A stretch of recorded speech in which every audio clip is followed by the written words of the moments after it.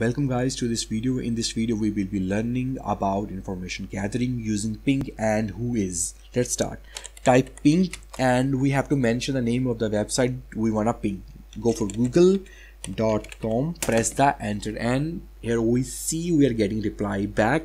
So we get this IP address and we got these packets back from the Google. So this means Google website is up and running. So what does ping do? Ping works with ICMP protocol. We send packets to the internet to see the reply back from that website that we have seen here. So these are the replies back from the google.com.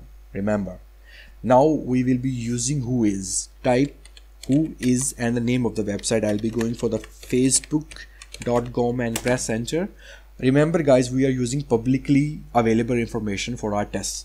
So this is the name server information. You have the tech facts, you have the tech phone number, you have the state, you have the postal code, you have the country. This is registered under Facebook, INC Incorporative, and here we have admin email. In this we get lot more information than we get from ping. That's why we use Whois instead of a ping. Ping is good for checking the internet connectivity and seeing whatever the website is available or not. Now we will use the same for google.com, and remember, results of Whois varies from website to website. Initially how the website was set up, press the enter. We have some information about this website. These are the name servers, this is the state, this is the organization name. For the Google section we didn't get any numbers or any email addresses for that matter. So I told you results vary from website to website. And thank you for watching this video of networking root. I hope you enjoyed this video. This video is for educational purposes only, and if you like my video, give it a thumbs up, share, subscribe.